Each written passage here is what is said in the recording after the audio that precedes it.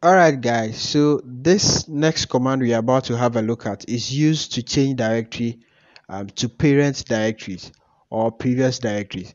Now, if you don't know how files and folders hierarchy work, I recommend you click on the card popping on your screen right now to have a quick glance of that video, and then after that you can come back to this one. So let's move on guys. Okay, so let's say for example you mistakenly moved into a folder you were not supposed to. So now we are in our home directory, right? When you do pwd you can see that, and when you do ls, as you can see, these are all the files and folders contained in our home directory.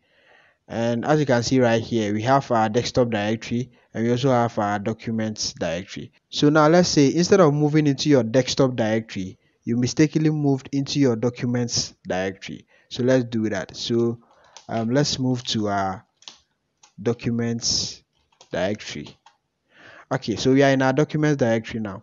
And then after some time, you realize you are not supposed to be in your documents directory, but rather in your desktop directory. So how can we move back to our desktop directory? So all you need to do first is move back to the parent of this document directory. Since they are all siblings in the same folder, you move back to their parent, and then you can now move into your desktop directory. So now when you do pwd,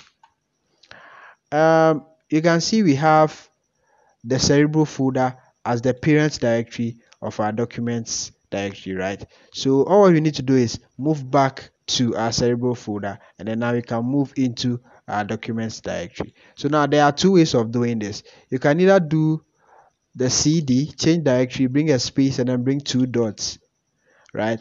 Now when I press enter, as you can see, we are back to our home directory. That is the parent of our document directory. So when I run pwd, as you can see right there. Okay, so now let's look at the second approach of changing to your parent directory. So we move back to our documents. Okay, now let's move back to the parent. So you can either do this or do what I'm about to show you. So you just type cd, you bring a space, and then you bring a dash, right? So you type cd, a space, and a dash, and then you press enter. Now they all serve the same purpose, so you can choose any of these. All right, so now we are in our parent directory now. That is the parent of our documents directory now. So now when you do ls, so you can see we have our desktop directory right there.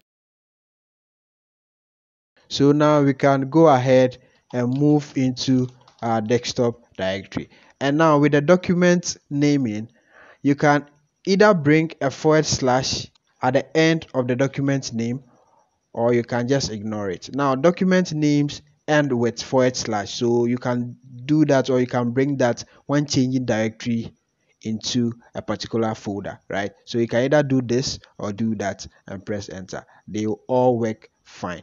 So this is how to move into a parent or a previous directory, guys. See you in the next session.